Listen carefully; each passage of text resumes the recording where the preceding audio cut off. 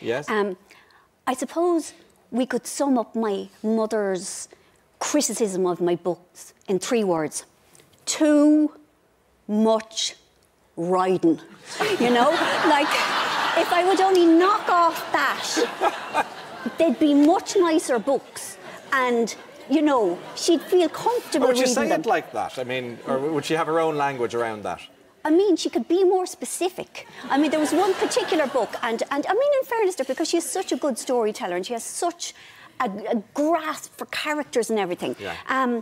Yeah, it was, I think, my 4th book, and I gave it to her to read it, and she comes back, and like, normally people would kind of give me reams and stuff, and I said, well, and she goes, too many blowjobs. And she was right. She was actually right. So she was editorially correct? Yes. Did that affect the structure of the story? A little bit. Yeah. Yeah, but she was right. She was right. So did you take out a few? I did. I toned it right down. Yes, yeah. It was great to learn. Yes. Yes, it was very helpful. So you found yourself pruning, in a manner of speaking, the book? Yes. Yes. Yes. Okay, enough. Yes. Okay, we got right. that. Yes. Yes.